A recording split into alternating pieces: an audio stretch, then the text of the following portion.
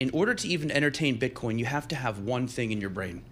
You have to kind of acknowledge that governments across the world are going to continue to print money and debase their own currencies to solve problems because it's politically expedient. If you don't think that, you'll never come around on Bitcoin, ever.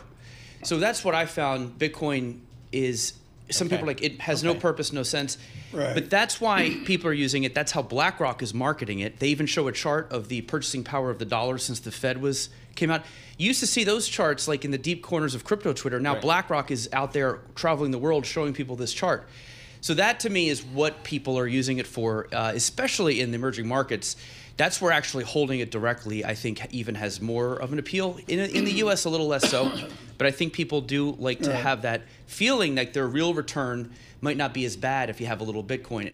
If Bitcoin breaks, does it noodle for years and gradually go down? Or do you worry about suddenly? Yeah, so certainly. I mean, I just think that if the other coins, to me, have a little more of that potential. I think Bitcoin is different. I think it is like a digital gold. Why is Bitcoin different from the Doge? Yeah, because in my opinion, Bitcoin is truly decentralized. It really is. It's based off of Cold War military technology. And so there's decentralized computers. There's no CEO. And in a time where governments can control the monetary supply with such force, I think there'll always be some demand for that. The other thing is it has survived like 4 or 5 certain deaths. It's like a cockroach. Well, it keeps coming back. Is it surviving because of the constraint of countable supply versus gold in the Gilded Age? They found the Yukon to save gold? I think both can survive. I think you're going to find gold always will have a use. People want to wear jewelry. Gold has that. Lisa, take a note of it.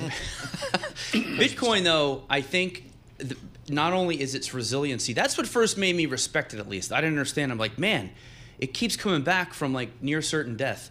And then it comes back, it makes new all-time highs. That's one. And I think the energy and the enthusiasm of its believers is, I'm not sure you can really eliminate that and extinguish it. There is a religious aspect to it, and it's a fervor. And so I wouldn't totally say it would go to zero. But I do feel like there could be a face-ripping sell-off between now and the next couple of years that these ETF people are going to have to deal. But I think they'll deal with it better than people think.